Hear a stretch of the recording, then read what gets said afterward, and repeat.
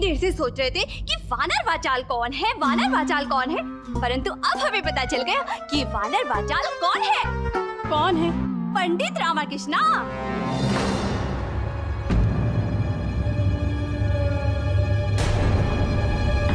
पंडित रामकृष्ण ही तो है जिससे महाराज महत्वपूर्ण विषय पर मंत्रणा करते हैं और इन्हीं को तो पुत्र रत्न की प्राप्ति हुई है।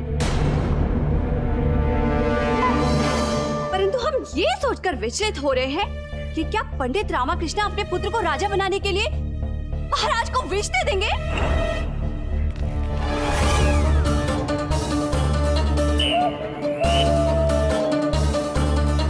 वो क्या था कथा में?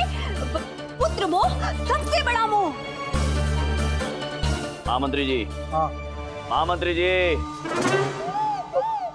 महाराज, उस कठपुतली वाले को पुरस्कार देकर उसे रवाना कर दिया जाए और आज के पश्चात वो हमारे राज्य में दिखाई ना दे, अन्यथा। जो आज्ञा महाराज।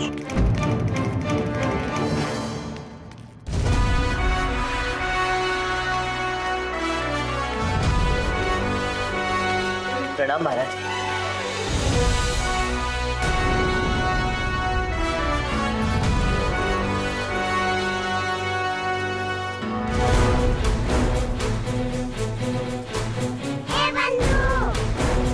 रामा, जैसे महाराज उठ के गए हैं ना, मुझे तेरा संदेश सच होता दिखाई दे रहा है।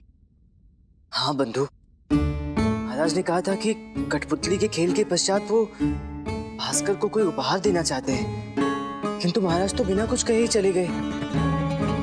मुझे किसी संकट का आभास हो रहा है।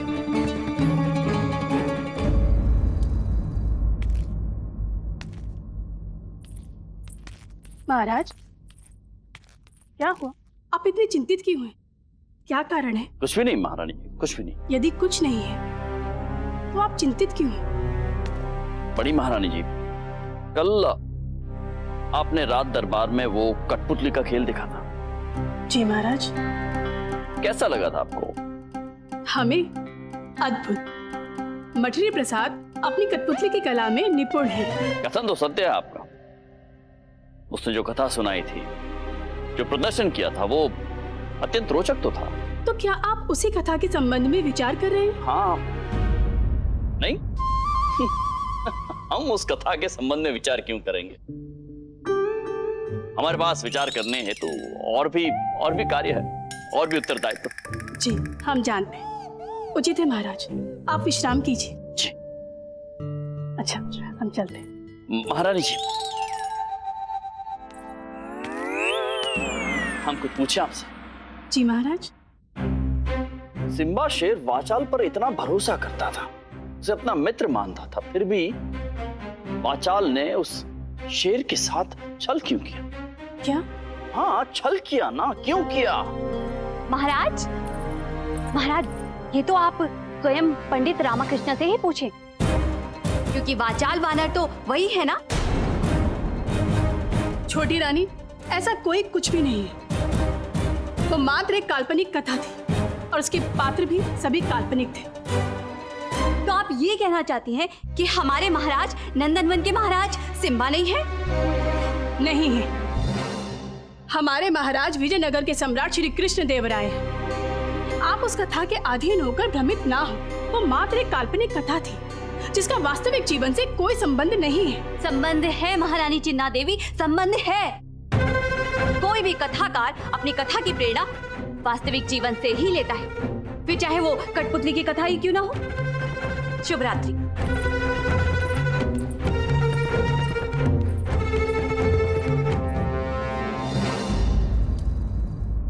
तेरे द्वार खड़ा है जोगी, जो हो गया मनमोजी, घड़ी वो शुभ अब आई। मैंने ये देख रहा है ना, अचानक अपने बुड्ढे को क्या हो गया है?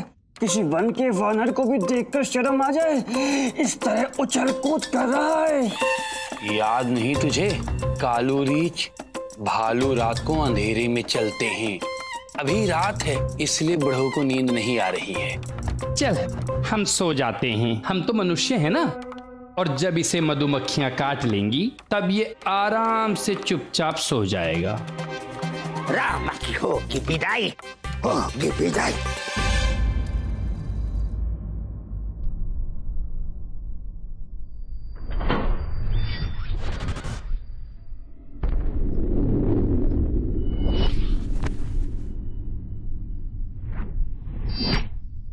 रामा, अब हमारी चाल के चक्रव्यूह से बच निकलना मुश्किल ही नहीं, नामुमकिन है।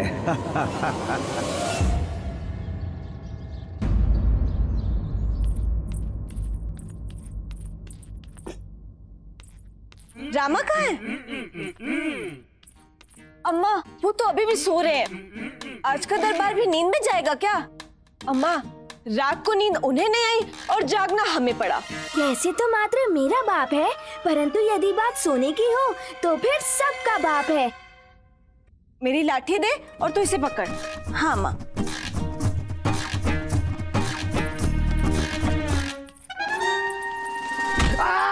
नहीं उस्ताद कालू भालू, मुझे मत मारो, मैं नंदनवन छोड़ के चला जाऊंगा, मैं नंदनवन छोड़।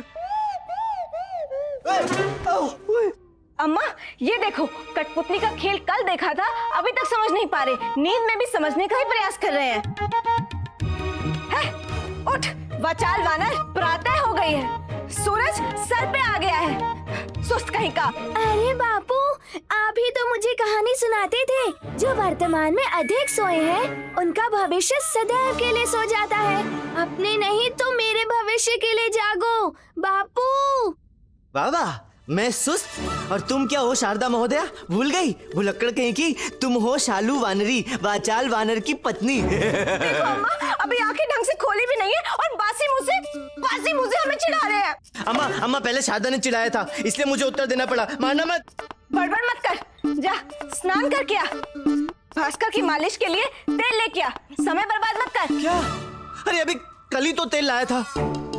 ये भास्कर भी बंधु की तरह इस तरह तेल पीता रहा ना, तो मुझे घर में एक दिन तेल का कुआं खोदना पड़ेगा। बंधु? कौन बंधु? कौन है? बंधु कौन है? कोई नहीं है। कौन है बंधु? मैं तो इकलौता हूँ, मेरा कोई भाई बंधु बहन नहीं है। शारदा, तुम मुझे बचपन से जानती हो, तुम्हें इतना नहीं पता? शारदा भाभी प्रणाम, मैं हूँ आपका देवर बंधु। चुप कर बंधु, सो जा चुपचाप। शारदा भाभी प्रणाम, मैं हूँ देवर बंधु। रिश्तेदारी निभाने का प्रयास मत कर, पहले से मेरे सर पर चढ़कर बैठा है, अब सर के ऊपर कहाँ बिठाऊंगा तुझे? है, बापूजी अपनी चोटी से बात कर रहे हैं। ये चक्कर क्या है? मुझे चक्कर आ रहे हैं। ये कैसे परिवार में पैदा हुआ हूँ मैं? उठ, जाता है या नहीं? लगता है भास्कर की मालिश से पहले लाठी से तेरी मालिश करनी पड़ेगी। अरे अम्मा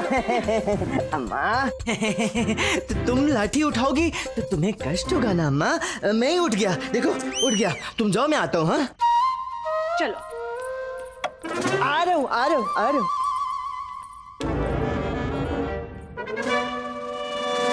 हे माँ, कल कठपुतली के खेल का प्रभाव मुझ पर पड़ा है, वैसा महाराज पर ना पड़ा हो। रामा, खेल का प्रभाव सभी देखने वालों पर कुछ न कुछ तो अवश्य हुआ है। महाराज पर कितना हुआ है ये उनसे मिलकर ही जाना जा सकता है। और हाँ, महाराज का प्रभाव का अर्थ होगा तेरे लिए किसी विशाल समस्या का खड़ा हो जाना। हाँ बंधु, तू सही कह रहा है, महाराज से मिलना अति आवश्यक है।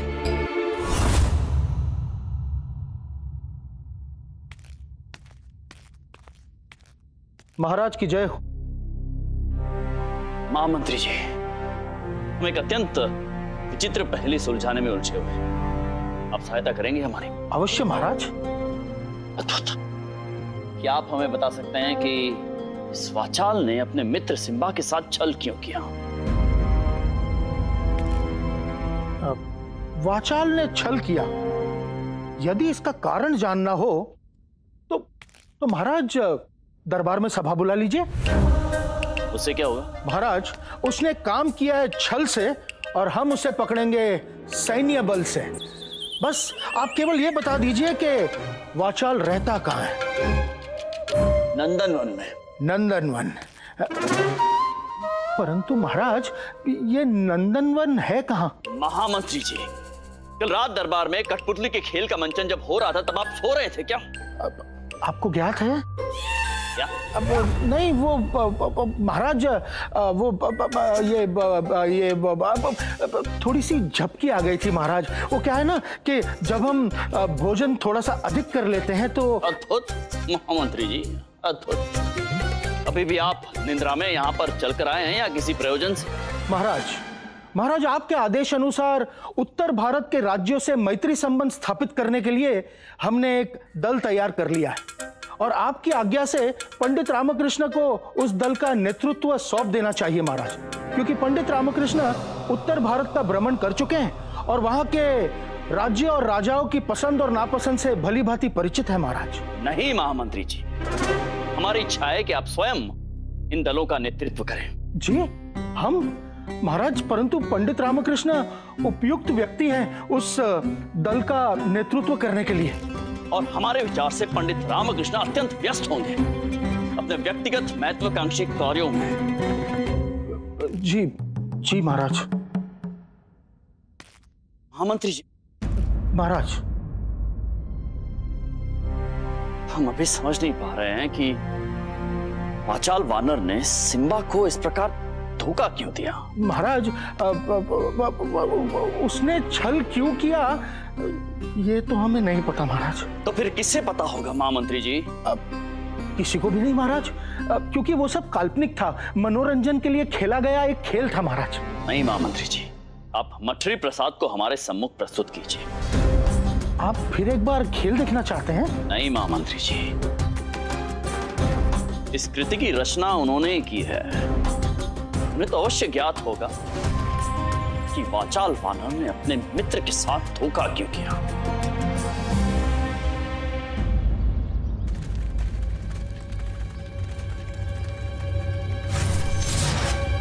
सैनिकों, हटो हमारे रास्ते से। तुम्हें पता नहीं कि हमें स्वयं महाराज कृष्णदेवराय ने पुरस्कृत किया है। यदि उन्हें पता चल गया कि आप लोगों ने हमारा रास्ता रोकने का प्रयत्न किया है तो आप सभी दंडित किए जा सकते हो। हमें आपको महाराज के समक्ष प्रस्तुत करने का आदेश स्वयं महाराज ने दिया है। अच्छा, हमें महाराज ने बुलाया है। चलेंगे? जरूर चलेंगे।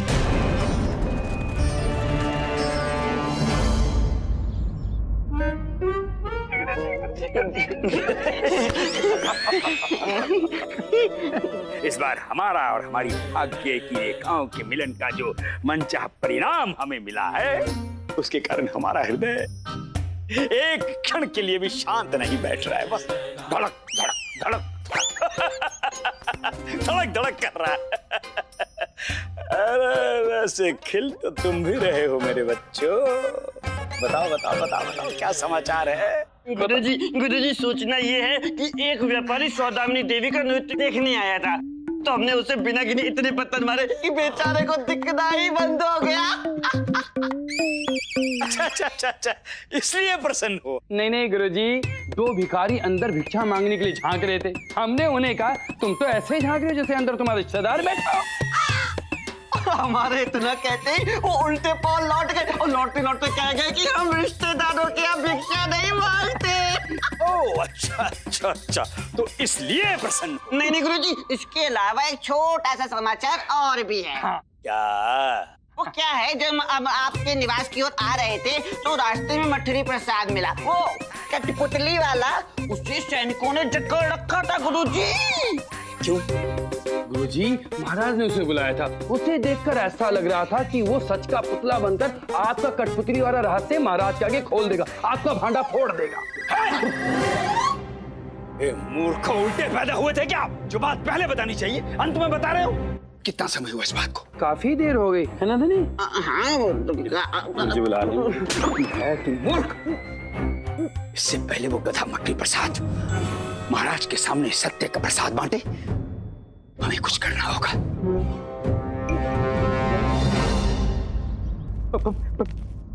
प्रणाम महाराज। प्रणाम मटरी प्रसाद महोदय। महाराज मैं बिल्कुल निर्दोष हूँ, मैंने कुछ भी नहीं किया है। हमें ज्ञात है हमें कि आपने कुछ नहीं किया, परंतु आपके उंगलियों पर नाचने वाली जो कठपुतलियां हैं वही तो सब कुछ करती हैं। और उन्हें नचाते तो आप ही है ना। परंतु महाराज सारी योजना उस वाचाल वानर की थी। हाँ जी जी जी महाराज, बिल्कुल सत्य कहा आपने। दे ताली। महाराज, मठरी प्रसाद महोदय कुछ और कहने वाले थे।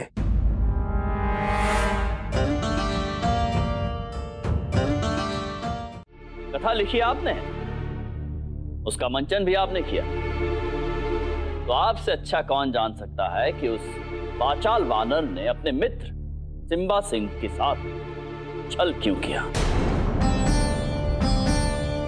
महाराज वो महाराज की जय हो, महाराज की जय हो। प्रणाम महाराज। प्रणाम गुरुवर। अरे मठरी प्रसाद, तुम यहाँ प्रदर्शन के पश्चात तुम अभी तक यहाँ रुके हुए क्यों?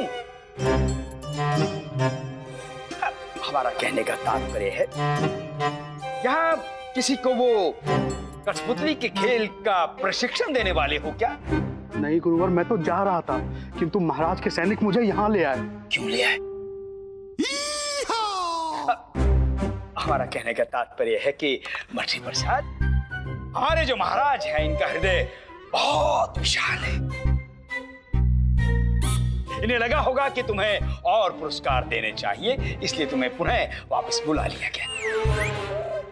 किंतु गुरुवर, महाराज हमें कुछ देना नहीं, हमसे कुछ लेना चाहते हैं। तुम हमारे महाराज को क्या दे सकते? उत्तर गुरुवर, उत्तर। महाराज हमसे जानना चाहते हैं कि वाचाल वानर ने सिम्बा सिंह के साथ छल क्यों किया। तो उसके लिए तुम्हें वापस आने की क्या आवश्यकता थी? वो तो हम भी दे सकते। आप गुरुवर? जी महाराज जी।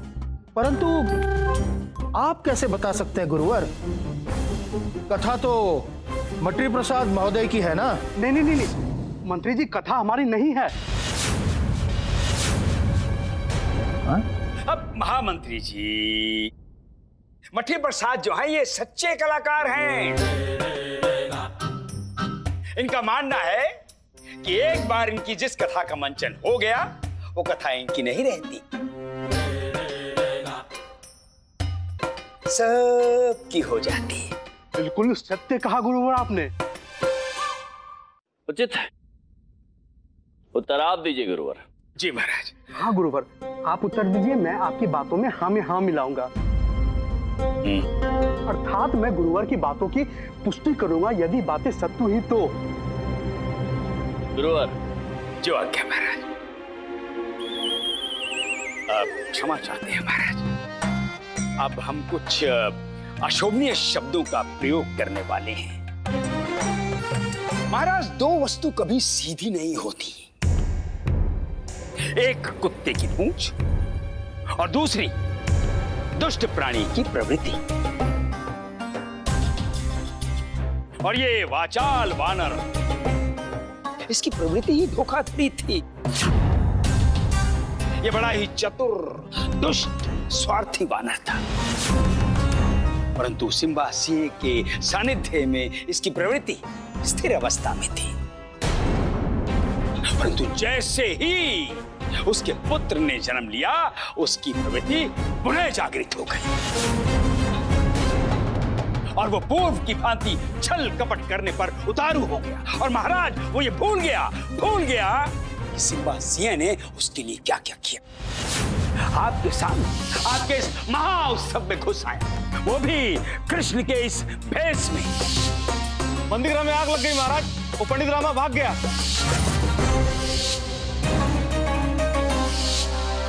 महाराज, हो गई पुष्टि?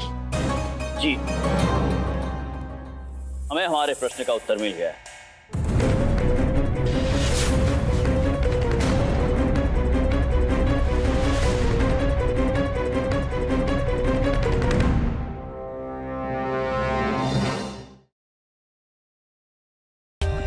For more updates, subscribe to our channel, click the show links and enjoy watching the videos.